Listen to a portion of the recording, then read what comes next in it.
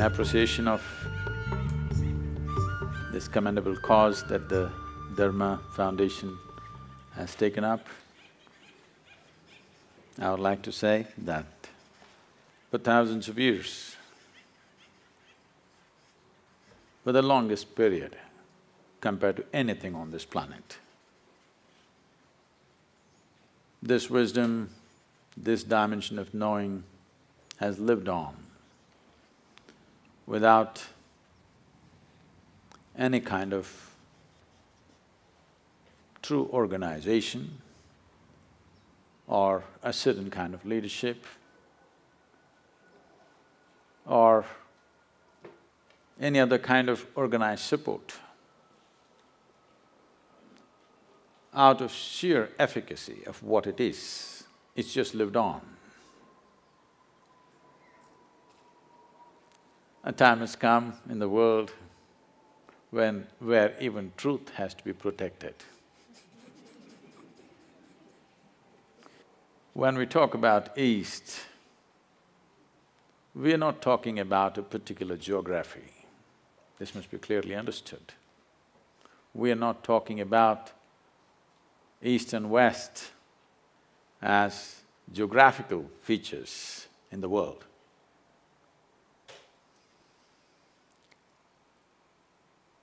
Any number of great minds in America have said things of great reverence and admiration for the so-called Eastern wisdom. Thoreau, one of the greatest minds America produced, went out to say, "Every morning I bathe my intellect in this stupendous and cosmogonal knowledge from the East. In comparison, all our modern world and literature is puny and trivial." I think Mark Twain went out to… probably gave out the best compliment to the East. When he visited India for a little over 3 months, he said, anything that can ever be done, either by man or God, has been done in this land. Any number of others, Oppenheimer, Walden, Emerson, any number of people have said many things. Why? Why is it important? Why is it important to preserve and nurture this dimension of life? The fundamental reason why it seems to be so significantly different is because it is not a product of human intellect. It is not deductions that we made out of our intellect. This dimension comes from a profound inner experience where there is no right and wrong, there is no up and down, just seeing things the way they are. And when we say dharma, we are not talking about a religion as modern translators went about interpreting dharma as Hindu dharma or whatever, another religion. Because they came from a mindset that everybody has to belong to some segment of humanity. They come from a mindset where humanity has to be divided one way or the other, because they come from the surface intelligence of human nature, which we call as intellect. Unfortunately, the modern societies, modern education systems have entirely dedicated themselves to the human intellect, completely ignoring other dimensions of intelligence which definitely exist within us. When you go by the intellect, the nature of the intellect is always to dissect and divide, because Intellect is essentially discriminatory in nature. And intellect functions always with a certain identity. If you have no identity, you cannot use your intellect. So with individual identities, either of race, religion, nationality, caste, creed, gender, when you apply your intellect, it'll split the world into many pieces. So the significance of what we are referring to as the spirit of Eastern wisdom is, it does not come from human intellect. It comes from a deeper dimension of intelligence within us. When I say a deeper dimension of intelligence, a simplistic way of looking at it would be, whatever you had for lunch today, if you had a piece of bread, over the afternoon, this bread is being transformed into a human being. You definitely cannot do that with your intellect. There's an intelligence here which is capable of making a banana into a human being. You definitely cannot do that with your intellect. A dimension of intelligence which is beyond thought process. Thought, or the product of intellect, is essentially always functioning from a limited amount of data that we have gathered. Now, what we call as Eastern wisdom is not coming from a limited amount of data that we have gathered either from the books or our life experience, but simply by enhancing our ability to perceive life in ways that the five sense organs cannot function. Why I'm talking about the five sense organs is all the data that you have ever gathered, which rests in so many aspects within you, which is the food for the intellect, comes from the five sense organs. In the very nature of things, sense organs cannot perceive the entirety of anything. If you can see this part of my hand, you cannot see this part of my hand. This is the nature of sense perception. Even if you take a grain of sand, if you see one part of it, you cannot see the other face of it. Sense organs can only perceive in comparison. If there is no comparison, your senses are useless. Because there is darkness, you know what is light. Otherwise, you just would not know what is light. If light was on all the time and there was no darkness, you would not know what is light. Because there is silence, you know what is sound. If there was no silence, you would not have the idea of what is sound. So always in comparison, it is like, let's say you're 6 feet tall. Now, you walk like a tall man, you think like a tall man, you feel like a tall man, you are a tall man. You went to another society where everybody is 8 feet tall. Suddenly you walk like a short man, think like a short man, feel like a short man, and you are a short man. So what you perceive in comparison is a distortion of reality.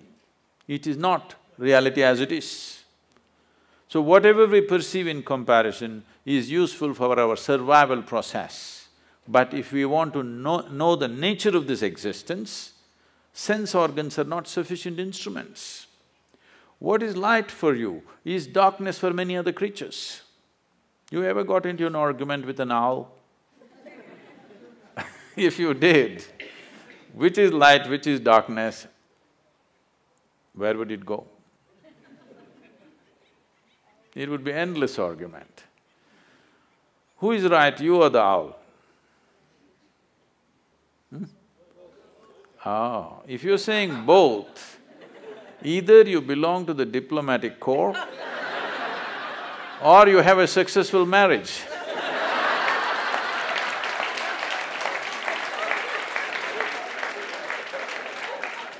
You have learned to say both for everything.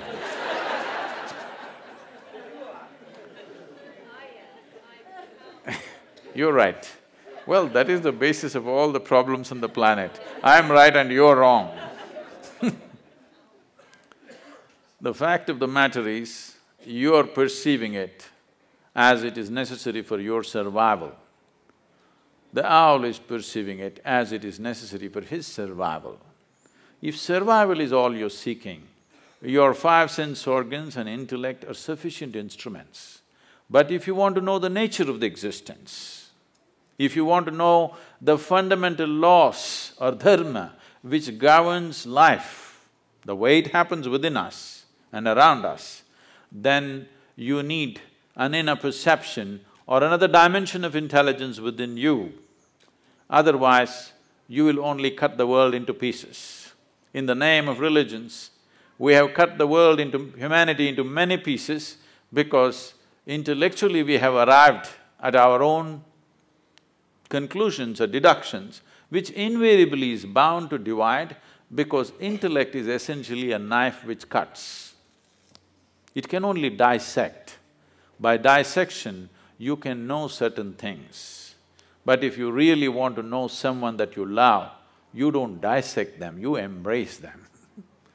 By dissection, you may know the kidney, liver, heart stuff, but you will not know that being in any sense. You will lose it completely. So dissection is the way of the intellect because it is a sharp instrument. It has to cut open everything that's given to it. But the East found another way. Out of profoundness of experience, you can know life. By turning inward, you can know life. When I say turning inward, you must understand that essentially the five sense organs are always outward. You can see what's around you, but you cannot roll your eyeballs inward and scan yourself. You can hear this, but so much activity in this body, you cannot hear this.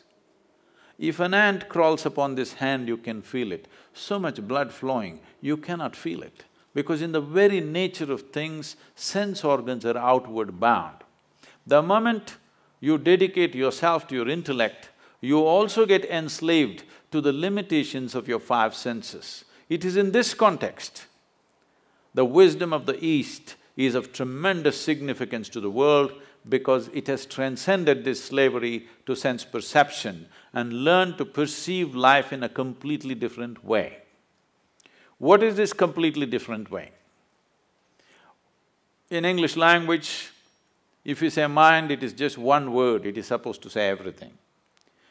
In the yogic culture, there are 16 parts to the mind, 16 dimensions of human mind. Now if I go into 16, it would take too much time, so let me compress it into 4. The 4 aspects of the mind are called buddhi, ahankara, manas and chitta. Buddhi means the intellect. Today, modern world is largely run by the intellect. So with this, we can do many things on the outside. We can go on enhancing the comforts and conveniences of life. We've done very well in terms of comforts and conveniences. Never before, never ever before, another generation of humanity ever knew the kind of comforts and conveniences that we have today, but at the same time, we are whining like never before. Because as the comforts and convenience increase on the outside, as there is less to complain about what is happening around you, the emptiness of within echoes within you in a horrible way. When you're fighting for survival, when every day you are struggling to fix small things on the outside, you will not realize this. When outside is well settled, that is when you'll see how hollow life has become. The biggest question in the world, you will see in the next few decades is, what the hell are we doing here anyway? Because everything that needs to be fixed on the outside is done, now what? 7.2 billion people on the planet. But right now, gradually it's looming large. Loneliness is one of the biggest problems dogs are being tortured to fulfill human loneliness.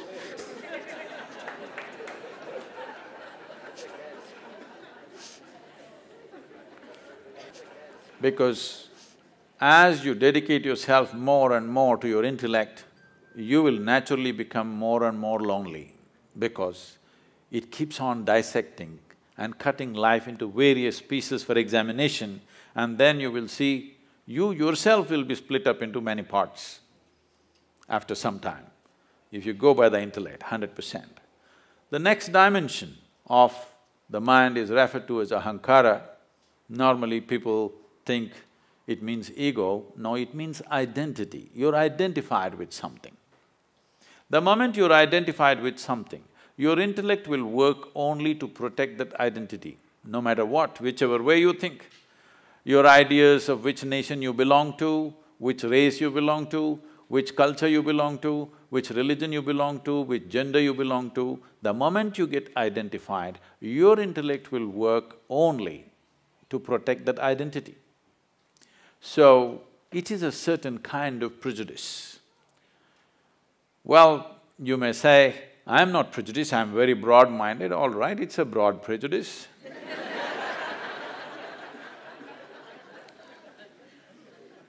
Because people are willing to live and die for what they're identified with. Because the nature of the intellect is, if you take away the identity, it will not know what to do. It needs a strong identity, a strong sense of who I am. If you ask, who am I? Your intellect will not function. You must know who you are.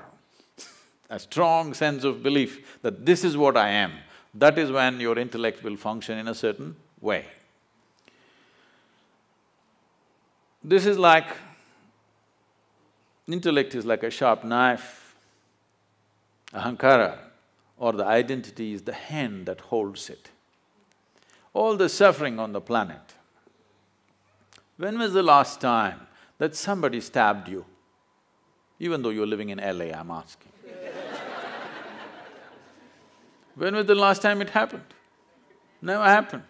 Maybe when you were in school, somebody poked you with a pin at the most, or even that did not happen, they ignored you.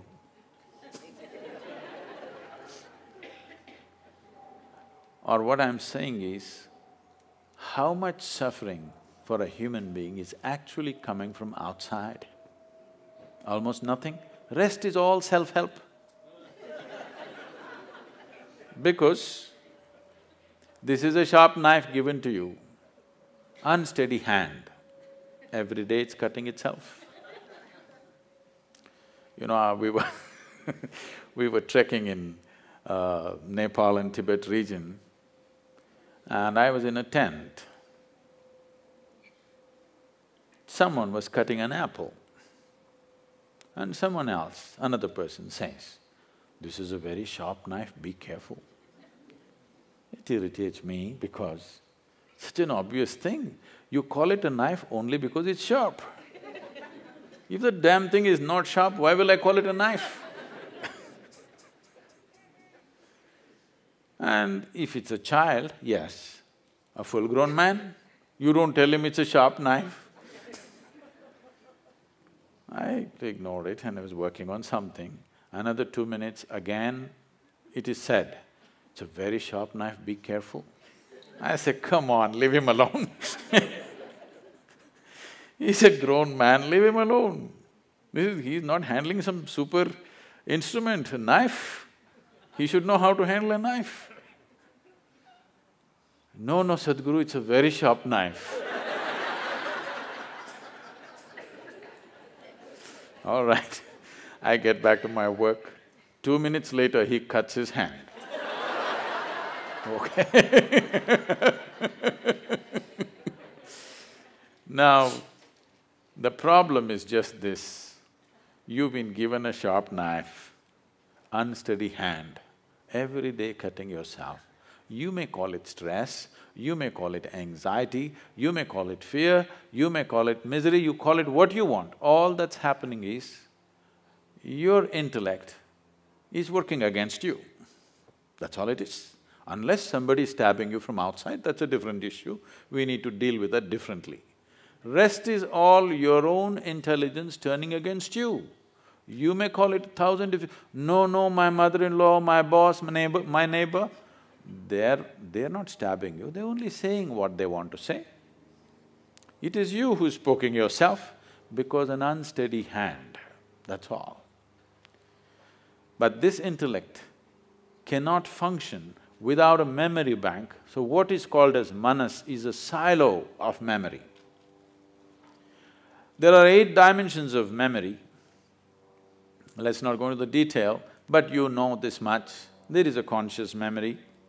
Today they're recognizing a subconscious memory. You know there is genetic memory.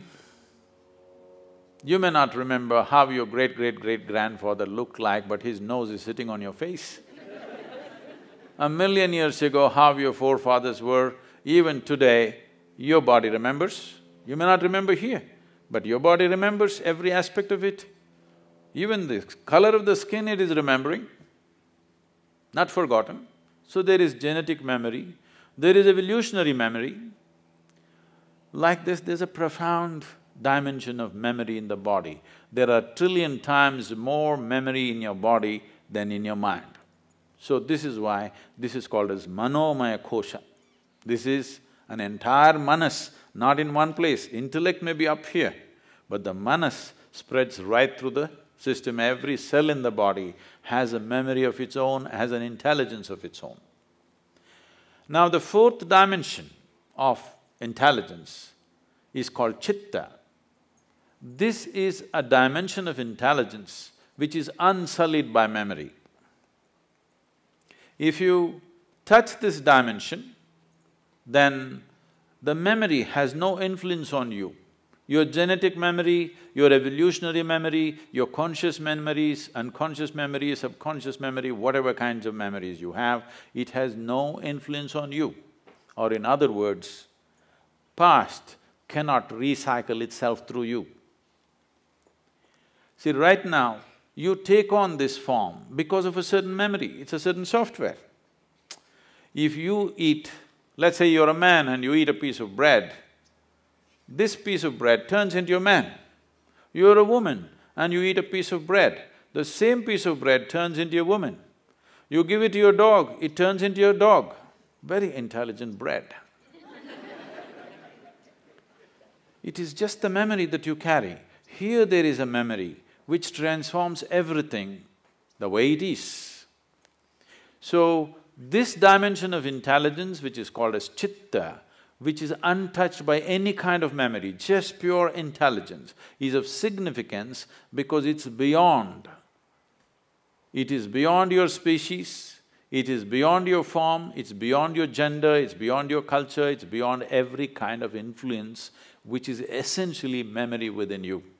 Maybe unconscious, but it is memory playing out in so many ways. As long as memory is playing out, what it means is, in India we say you're in a state of samsara.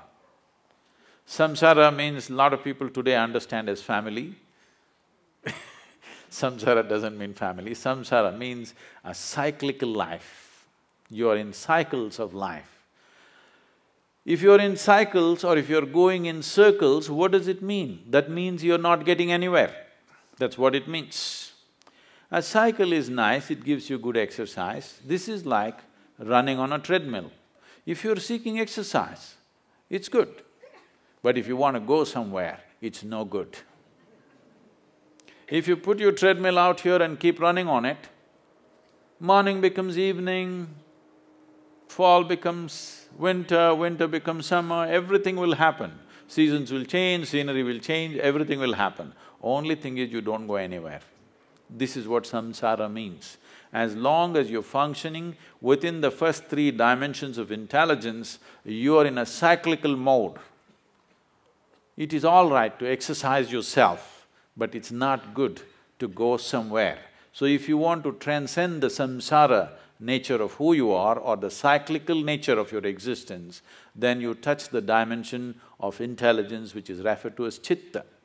Why the so-called Eastern wisdom is of great significance, why the dharma of the East is so significant and important is because this comes from chitta.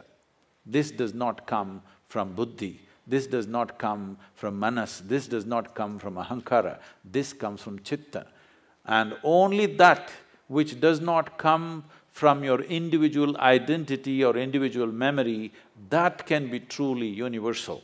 So for this we said, this is Sanatan Dharma.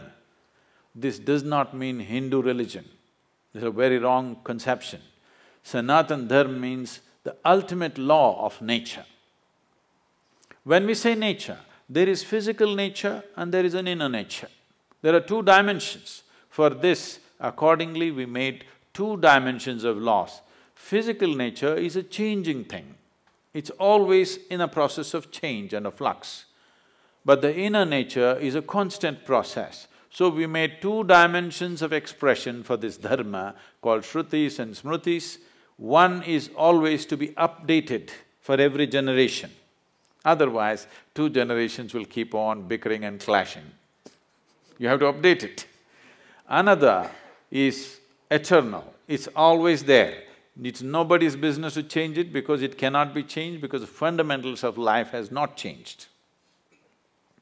Based on this, an entire wisdom arose as to how to exist within you and how to operate around you. This happened in 1924. There was a bishop in the Orthodox Greek religion where, there's Orthodox Greek segment of Christians. They have a pope of their own in Istanbul. They believe they are the only true Christians. Others are all riffraff, according to them. So, he served this particular segment, which is very orthodox and rigid. Being in Istanbul, being on the Silk Route, all kinds of stories of Indian mysticism kept wafting across the Bosphorus. So, he has a longing to go to India and see a real yogi or a mystic. But being a man of cloth, he could not choose where to go and where not to go. After he passed 60 years of age, when he semi-retired, he got an opportunity and went to India and came to southern India. So his desire is to meet a real yogi, not a book yogi, not a studio yogi, but a real one. So somebody directed him and said, go up this hill, there in this kind of place, there will be one yogi. So he went up. Well, he's not made for the mountains, he went huffing and puffing up, and then he found in front of a small cave, a yogi was sitting, eyes closed, totally blissed out. He went there and he has been told that if you see a Indian yogi, you must prostrate. Well, he was not made for that, but he somehow managed, huffed and puffed and sat down. Hearing this commotion, the yogi opened his eyes and smiled. Immediately the bishop looked at him and said, can I ask you a question? The yogi said, by all means. The bishop asked, what is life? This is after 60. You should have asked this question when you were 8, at least when you're 16. 60, but what to do, better late than never. He asked. Then yogi laughed and went into raptures. Oh, life is like the fragrance of jasmine upon gentle spring breeze.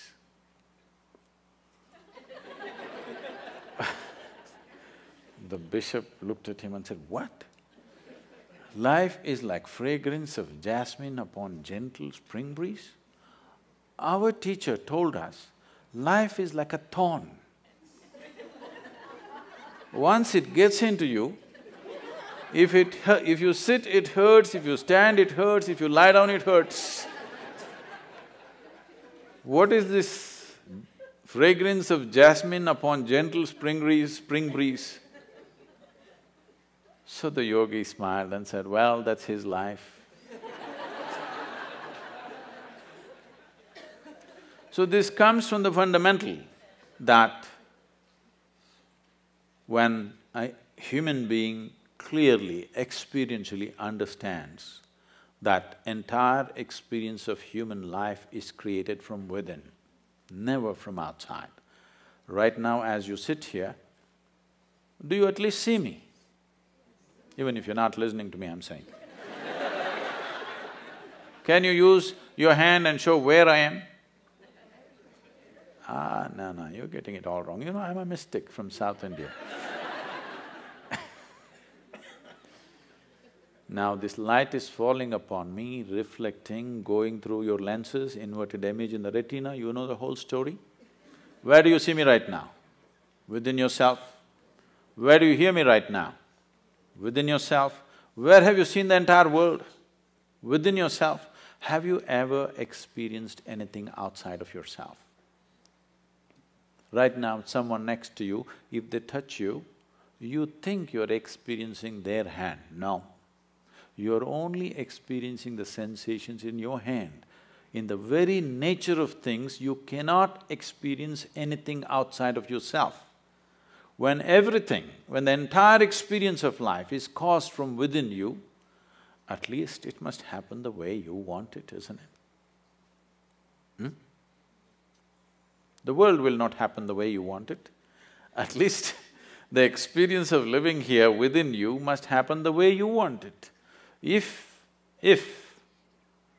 your experience of life happened just the way you want it, how would you keep yourself, blissful or miserable?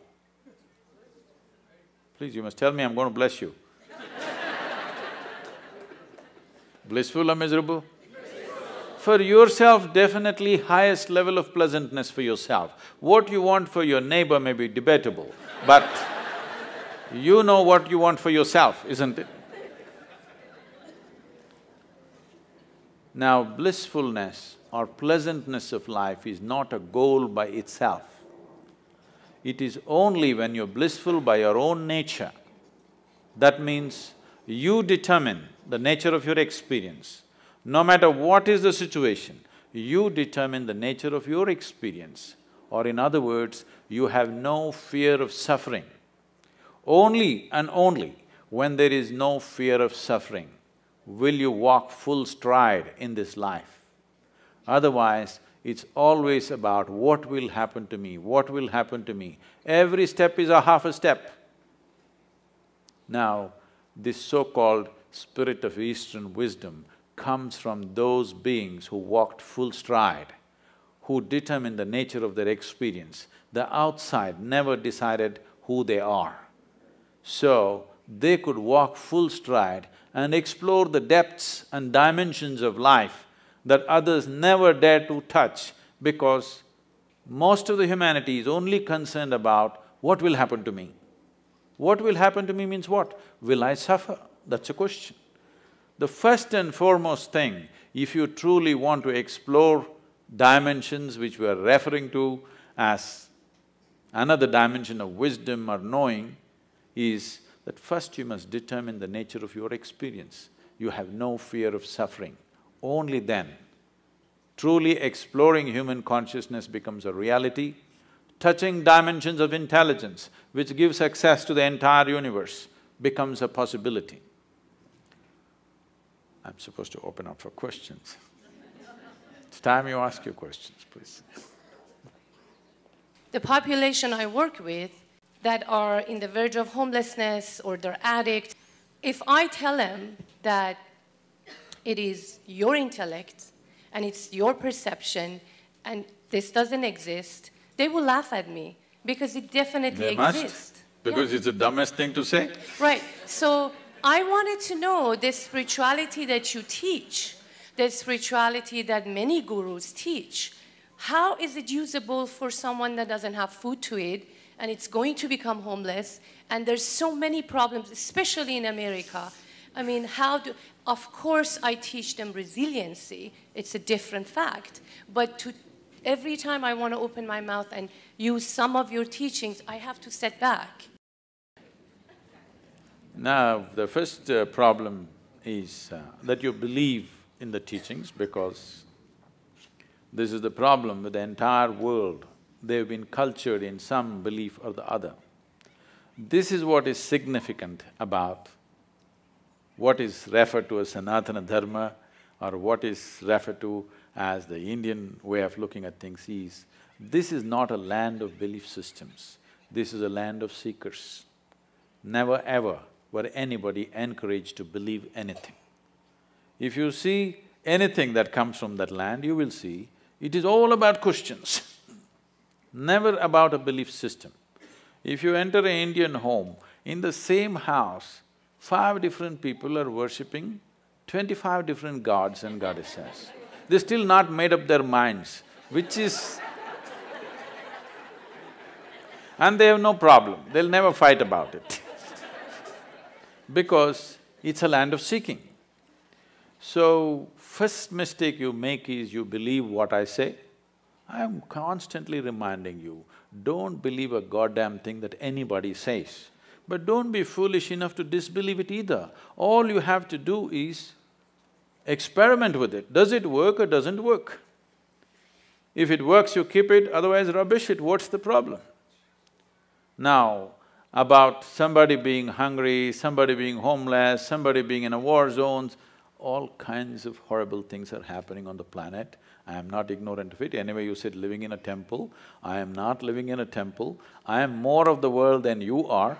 Every day, I want you to understand, I am running a volunteer organization with over 4,000 full-time volunteers and over 3 million part-time volunteers doing variety of work, huge projects, over a dozen businesses and the spiritual movement, okay? Now, I want you to understand, more things are going wrong with my life on a daily basis than anybody's life. Now, when a man is hungry, if you try to tell him, your intellect is the source of your problem, it's obscene. It's obscene, it's nothing short of that. I never spoke to hungry people and said, your intellect is the source of the problem. I'm talking to people who are bulging in so many ways. In their head and in their body, they're bulging. I'm only talking to that segment of the population. Those who are not fed well, I'm doing social projects with them with nourishment, education, health, all for free. Will I ever go and talk to a starved man in an Indian village and tell him, your intellect is the basis of all your problems? What makes you think that I'm that stupid? Do I look like that? So you also don't do that. This is for you. You need to understand this. There are a million problems on the planet. All these million problems are essentially because those who are reasonably well have never cared to reach out and do what needs to be done in the world. In many ways, they're making sure those people don't get it. Yes. In the year 2012, we have produced enough food for 18.2 billion people. We had only 6.6 billion people in that year. But still, 50% of the population is malnourished and hardly eaten anything. This is not because there is no food, because this is because you and me have not cared, isn't it? So, is it true? Is it true nobody stabbed you in the last 25 years? Yes. But is it also true you're suffering various things of tension, stress, anxiety, this, that? Is it a product of your mind or somebody else poking you from outside? It is your reaction to the existential situation outside.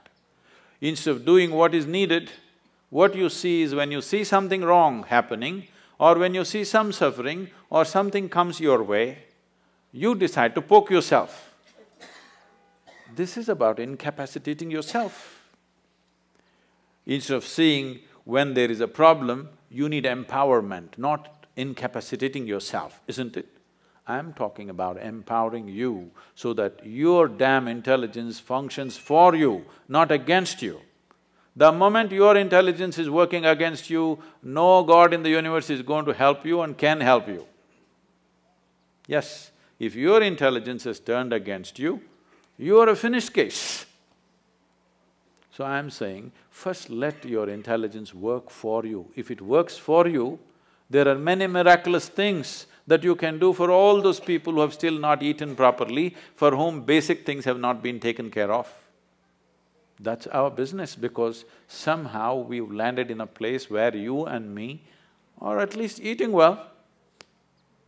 Once we are in such a privilege, we must use our intelligence to see what is the best thing we can do in the world, not sit here and twist yourself out.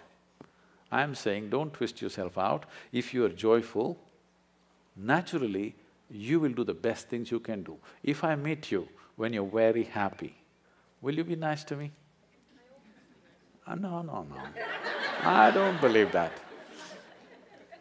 When you're very happy, if I meet you, I'm sure you're a wonderful person. But when you're depressed, when you're unhappy, when you're frustrated, if I meet you, you could be a nasty person. This is true with every human being, isn't it?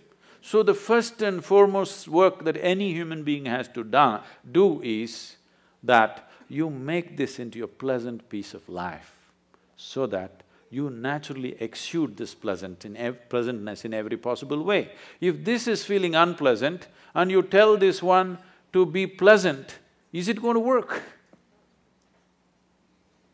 We are trying to fix the stomach-full people right now.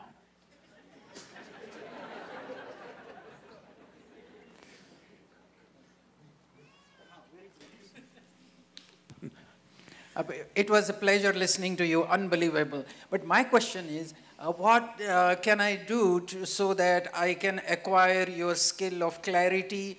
Honestly, candidly speaking, a very few people, are like you are. I'm sure you have heard this before.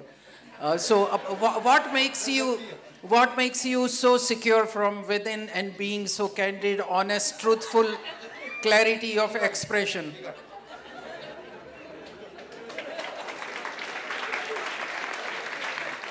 I didn't know that's a popular question.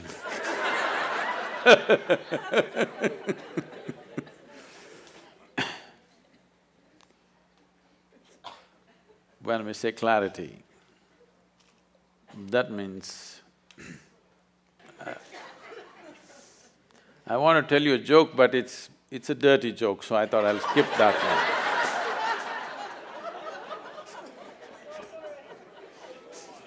one. No, I'll come with something milder,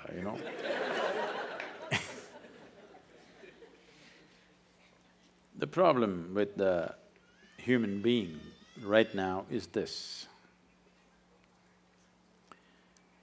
We have created a world, we have created education systems where we believe that human beings are essentially all wrong, or the creation is all wrong, or the source of creation or the creator is all wrong, and you gonna fix it.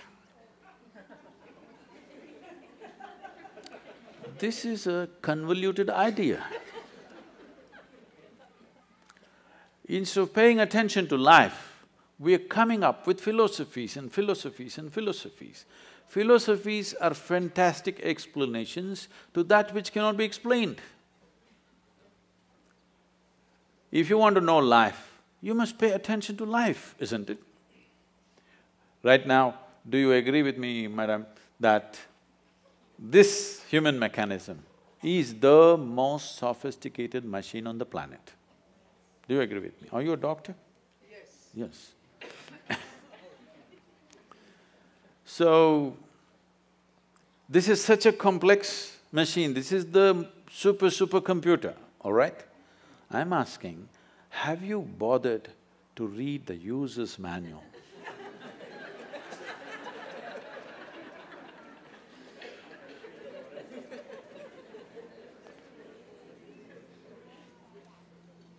If you understand how this functions, you would know how to use it.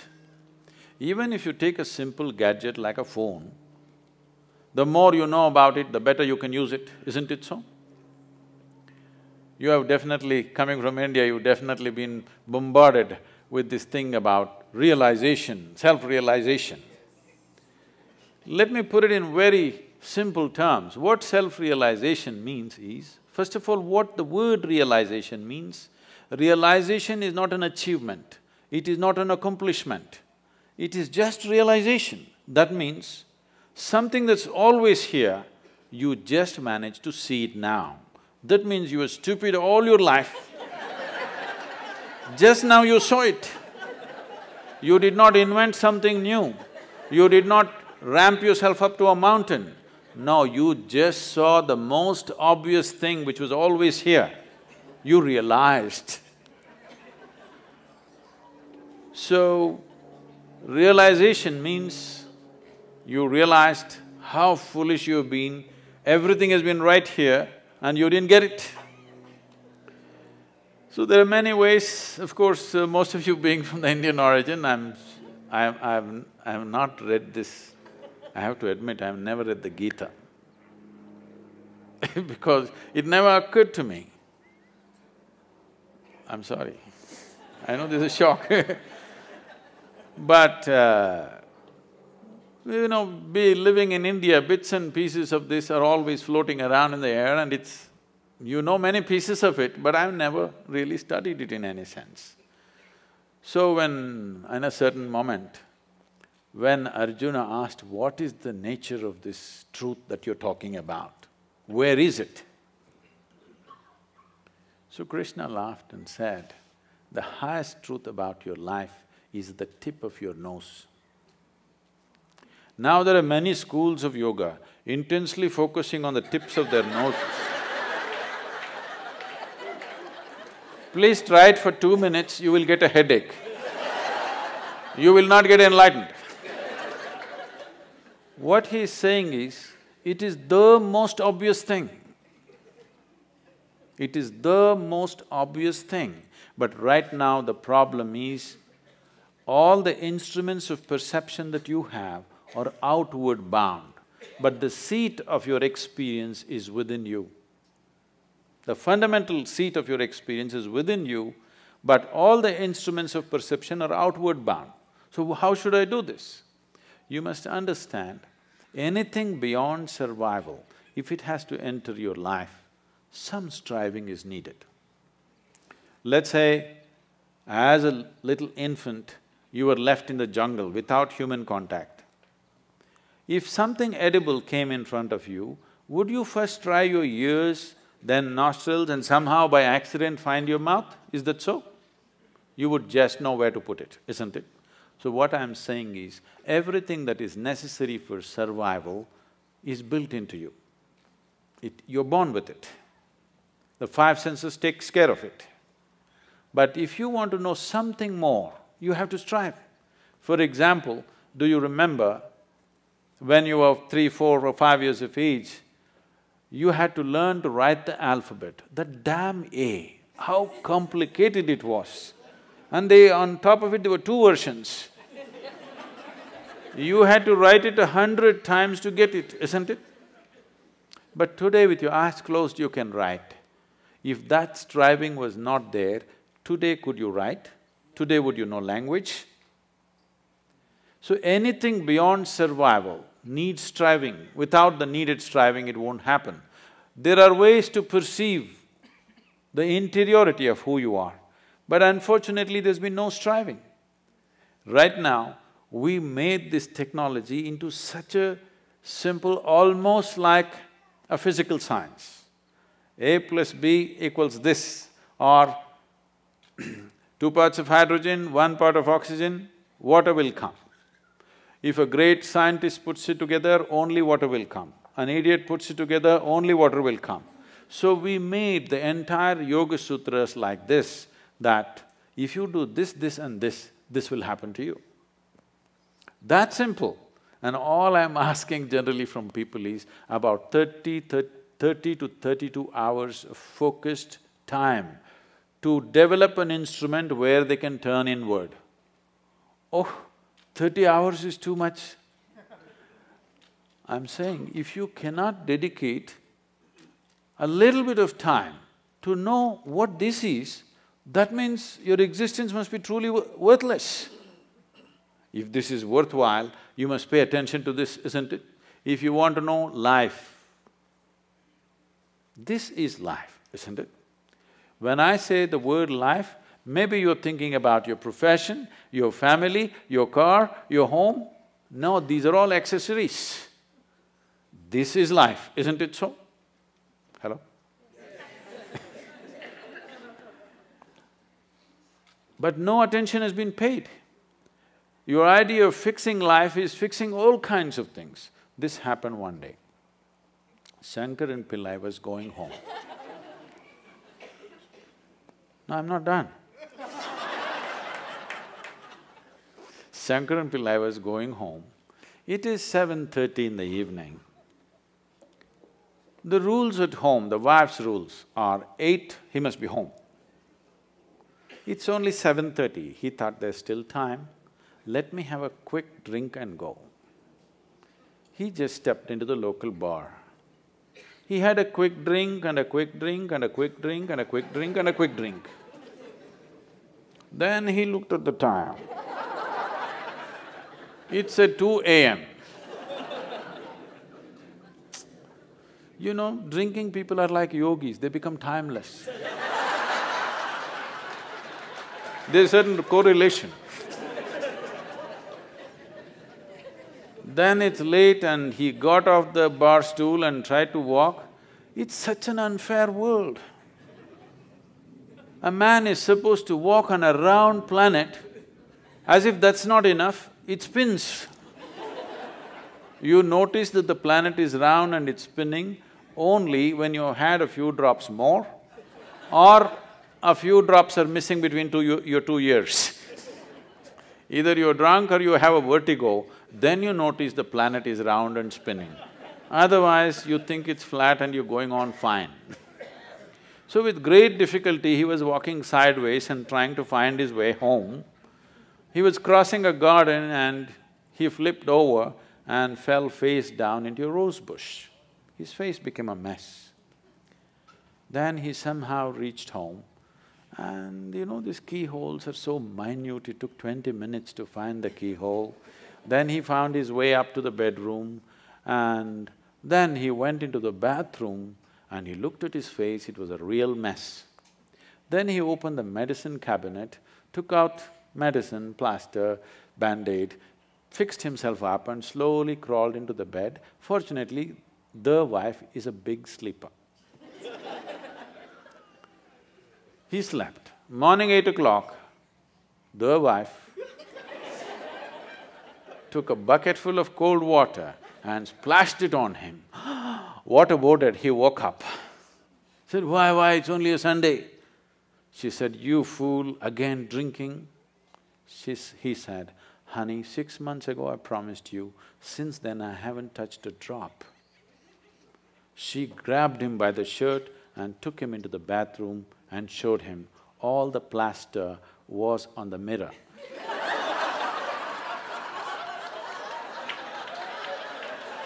Why people have lost their clarity?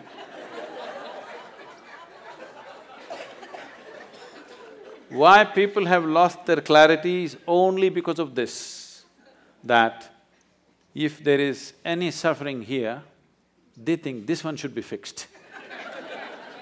If something else happens, that one should be fixed. If something else happens, that one should be fixed. Everyday morning prayer means what? Trying to fix the God. Yes, you're trying to fix up the God, isn't it? So, day in and day out, for everything that happens within you, instead of fixing this one, you're trying to fix everything around you. No wonder you'll be confused. We've fixed the planet sufficiently, at least in this part of the world. If you fix it anymore, there'll be no planet left. But are people bursting with ecstasy? No. So because Clarity has been lost simply because of this. If you understand, if life has to really become beautiful for you, this one has to be fixed. If you understand this one thing, clarity will dawn within you.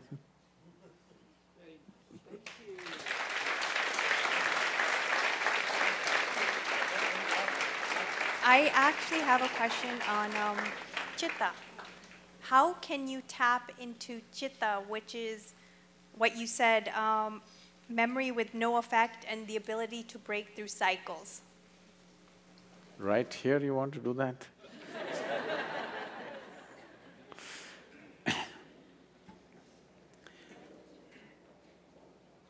You can take one fundamental step today. That is, I want you to… Anyway, you've already written down the question also, you have the habit of writing things. So you just sit down today before you go to bed, write down, what are all the different types of identities that you have taken? Starting from your body, everything else. Just write it down and see if you can create a little distance from these identifications. Just work on that. That's the first step, that you are not identified with anything. You're just here, throbbing as a piece of life, not as this or that. See, but what can I do? I'm a young woman. Right now, yes, when you sit here among people, if you're just walking by yourself in the garden, you don't really think you're a young woman, or if you are that identified, you can't help it, even there. If you just doze off a little bit, you don't sleep as a young woman, you just sleep simply as life, isn't it? I'm saying something so fundamental as your body and gender, even that identity is only on the surface. Your caste, creed, religion, race, this is even more on the surface. So I'm saying, you can't do it in the day right now, but before you go to bed, see if you can keep all your identities by the bedside table and sleep. To work in the world, you need an identity. Without identity, you cannot function in the world. So before going to sleep, take off all the identities, keep it on your bedside table, morning it'll be there, it'll not go anywhere. Leave it there and go to sleep. You've started the journey. I would like to hear Guruji's turning point in life where he separated himself from his intellect and his inner self. Do I like someone who lost my intellect?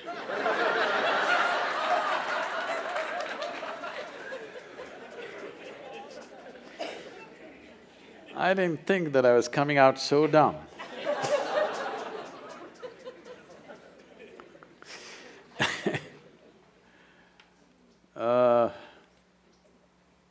She's asking for a story.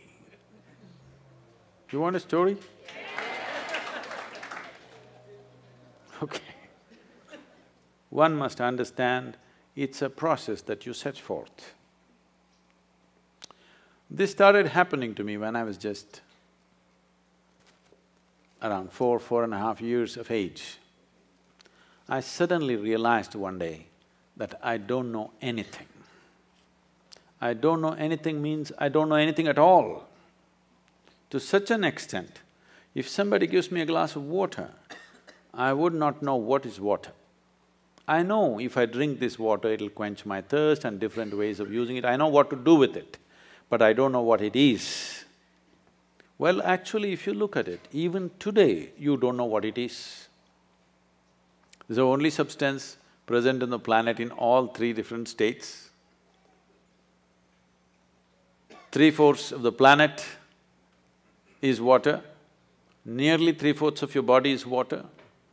If you're looking for life, you look for a drop of water. There's a lot of excitement, they found a few drops on the Mars. I think people from California need to migrate.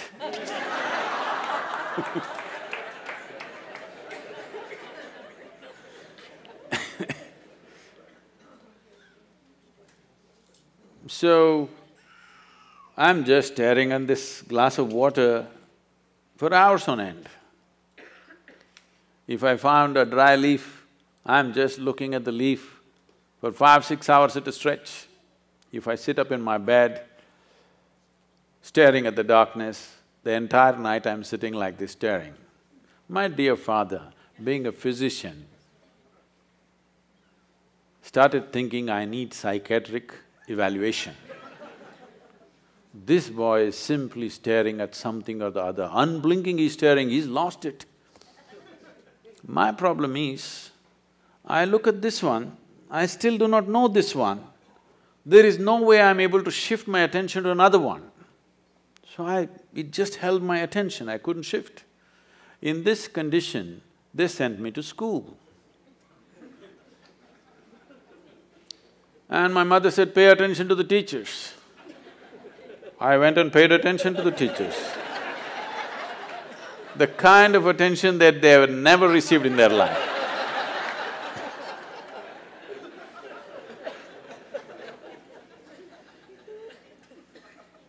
And initially I understood the words that they were speaking and what they were trying to say.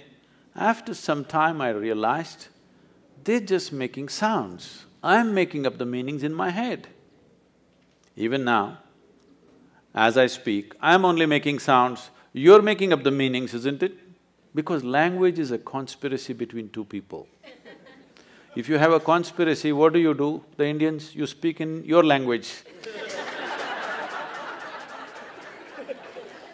In India, we have this advantage, we have 1300 languages in the country, we can have lots of conspiracies going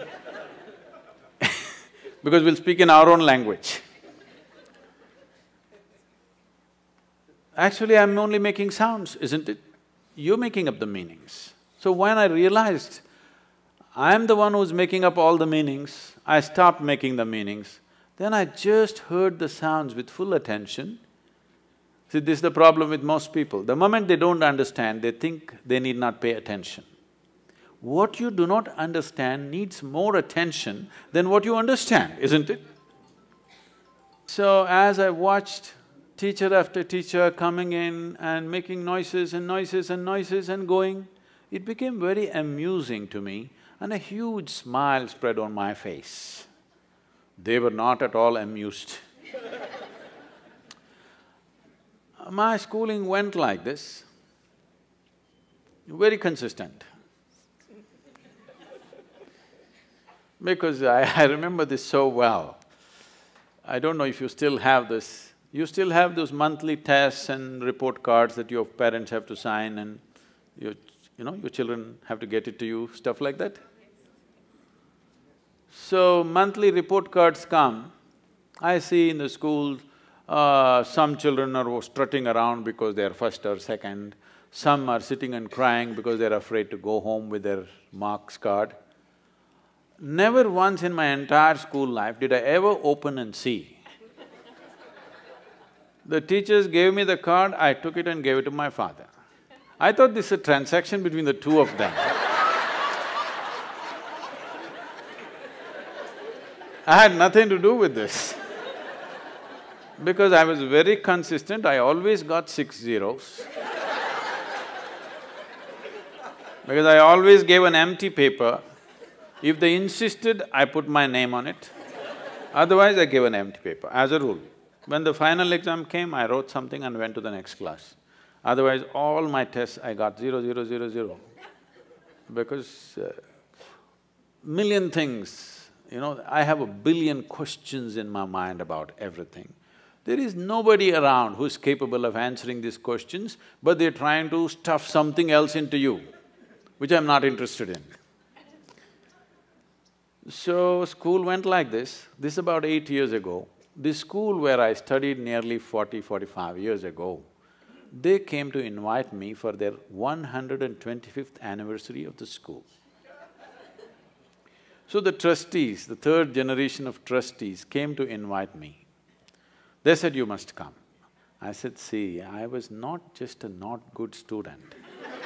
I was not even a student, why me, You call the brilliant students of your school, why me? They said, our school has produced union ministers, our school has produced cricketing stars, our school has produced film stars, you are the only mystic, you must come. So, okay. So I went there to speak and and I went and stood up in the quadrangle, looked around the same oppressive buildings.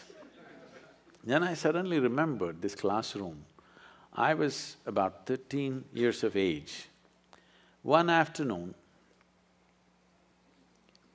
the teacher is trying to get a response for some question he is asked. I hear the sounds, but I don't hear the words. After some time, I don't even hear the sounds, I don't even see their forms, I just see all kinds of things. I know their past, present and future, but I don't know what he's saying. I know his entire life better than him, but I don't know what he's saying. And 35–40 minutes, he desperately tried to get a response from me. But those days I'm made like this, sometimes 3 days, 4 days I don't utter a word, not because I'm in silence or something.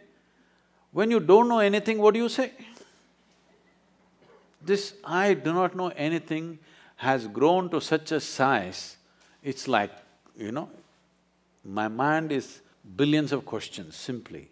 I have a question mark about everything in the universe and not a single answer. So then, after 35–40 minutes, he got so frustrated. He came and held me by the shoulders, shook me violently like this, and he said, "You must either be the divine or the devil. I think you're the latter." I did not feel abused by this or insulted by this. Till then my problem was, what is this, what is that, what is that, what is that, what is that? One thing was clear to me, this is me. Suddenly this guy confused me about this also. Suddenly I look like this, what am I? Am I divine, am I devil, what the hell am I? He just confused me for the first time, I thought this was clear. So I tried to stare at myself, it didn't work, so I closed my eyes. Initially minutes to hours it went on. One day I closed my eyes and sat. I thought I sat there for 25–30 minutes. When I opened my eyes, there's a huge crowd around me. India being what it is, there are garlands around me, around my neck, people are pulling my legs. They want to know, well, somebody wants to know about his business, somebody wants to know when his daughters will get married. I said, what the hell, where did you all come from? They said, you've been sitting here for 13 days. In my experience, it was only 25–30 minutes. When I tried to open my legs, my knees were stuck. It took almost an hour and a half, putting hot water, massage, everything to get my legs straightened out. Otherwise even I wouldn't have believed it, but 13 days had passed. In my experience, it just felt like 25–30 minutes. And suddenly, what is inside, what is outside, everything got mixed up.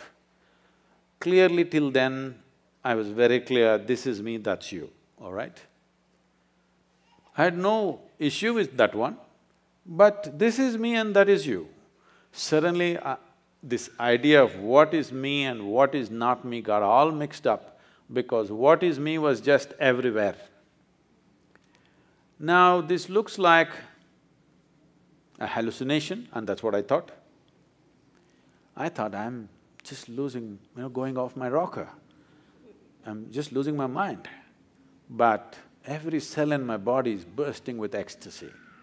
One thing I know is I don't want to lose it. It may be madness, but I don't want to lose it. So right now, my whole effort with life is to just rub off that madness on you. You should also know the ecstasy of being alive. Right now, you know the torture of your intellect. You must know the ecstasy of being alive. You are a piece of life. Rest is all arrangements. Yes or no? Why did you make these arrangements? To enhance your life. No. You made these arrangements mainly to enhance this life. You thought with education your life would enhance itself. With money, it would enhance itself. With marriage, it would enhance itself. With children, it would enhance itself. Now you started the question, this, I wanted to come and meditate, but my family, my children, da-da-da, as if it's a problem. These are accessories that you added to enhance your life, not to put your life down.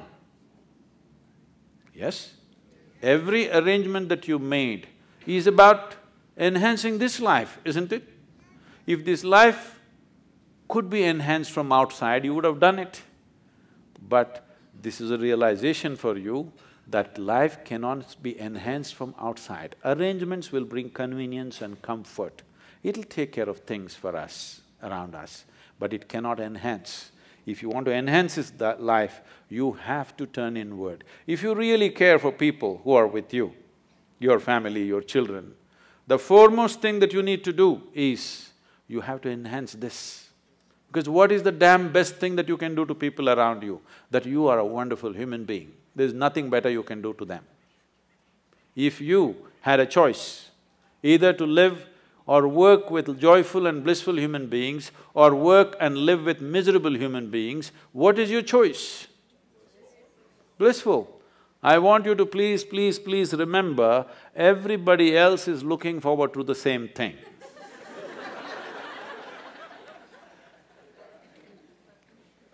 You think other people want miserable people?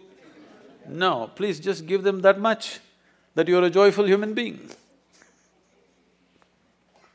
Thank you very much.